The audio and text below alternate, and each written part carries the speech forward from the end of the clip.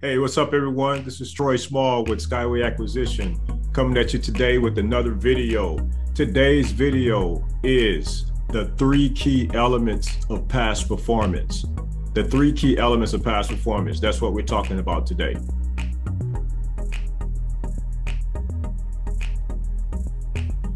Past performance information is information regarding a contractor's past actions under previous contracts and orders.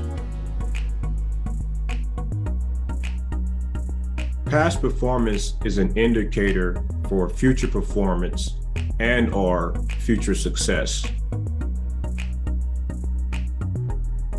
FAR 15304 states that past performance shall be evaluated in all source selections for negotiated competitive acquisitions expected to exceed the SAC.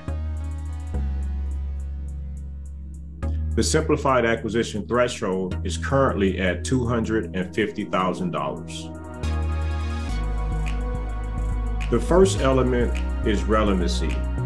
Relevancy is how similar is the work done in the past to the work that's being requested in the current RFP. Is it the same in scope, complexity, size, value, things of that nature?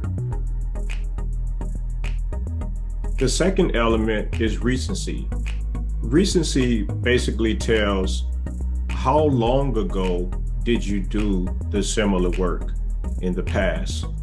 Recency is typically allotted about 3 to 5 years. So when issuing an RFP or a solicitation, the contracting officer usually wants to see a similar project in scope and complexity and size that has been performed within 3 years of the RFP date, for example, or 5 years within the RFP date. For instance, if they're asking for a 3-year window and your project was done 3 years and 8 months ago, then technically that past performance would not be reviewed if that's how they stated it in the RFP, because it would be outside of the 3-year window of the recency evaluation that the contracting officer would be doing on that particular procurement. Topic number 3 is quality. And what quality indicates or hints at is timeliness and the quality of the technical requirements of that particular product or service. For instance, some other elements of quality are on-time delivery, technical quality, cost control, and past performance on subcontracting plans and programs.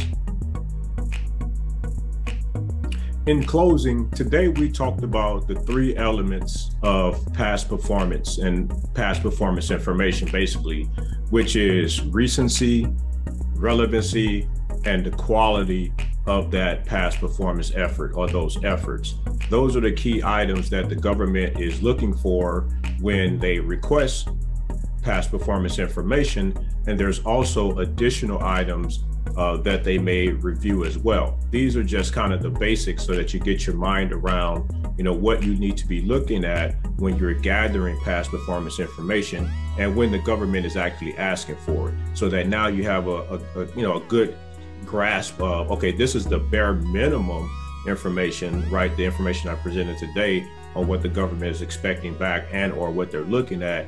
And they also may get past performance information from other sources as well. So I hope this information was helpful. I hope everyone's having a bang up day today, and we'll see you on the next video. Take care. This is Troy Small from Skyway Acquisition.